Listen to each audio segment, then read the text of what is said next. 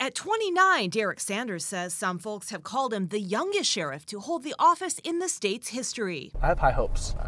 I do. Though he was sworn in about 2 weeks ago, he still climbs into the same car he was assigned to as a deputy. He's planning on continuing occasional patrols in his marked vehicle to keep his finger on the pulse of the community. My goal is at least once a week. Most people just want to hear that their boss is down there at the ground level and understands what they're doing. What he lacks in long-term experience, the new sheriff says he makes up for in energy and enthusiasm. I don't even feel like I should be a deputy. Like my trajectory as a kid was not that path. So I felt privileged just to get to that point, and then to end up being elected sheriff at 29 is like, it's mind-blowing, but that's kind of where my passion comes from. Sanders' childhood was marked by adversity, his family often struggling in poverty and suffering the impacts of domestic violence and homelessness. He was forced to flee to shelters or hotels with his sister and mom when his stepfather became abusive. When he was 8, he participated in the Shop with a Cop program around the holidays, and it left a big impression. We were homeless in Colorado, and I got to basically participate in that event, and it was a pretty tumultuous time in my life.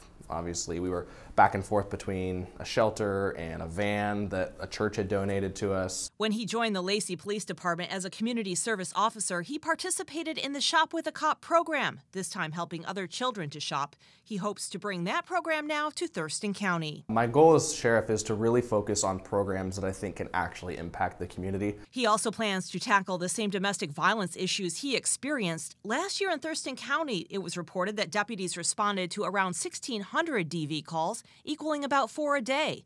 Those resulted in more than 760 reports, more than 500 misdemeanors, and 150 to 200 felony arrests and referrals, with 2 reported homicides. We're just not doing ourselves any favors when it comes to domestic violence. It's so rampant in this community. On the condition of union negotiations, he says in 2023 his top priority will be to create a trained domestic violence team in the Patrol Bureau, with a goal of adding 2 DV response deputies per year for a total of 8 after 4 years. The idea is that they can go to court, they can build relationships with the victims so that there's actually a more personable kind of interaction there. At the Corrections Bureau, Sanders would also like to add 2 canine positions with a goal of no overdose deaths at the jail. Additionally, he hopes to phase in a reopening of the jail related to booking restrictions.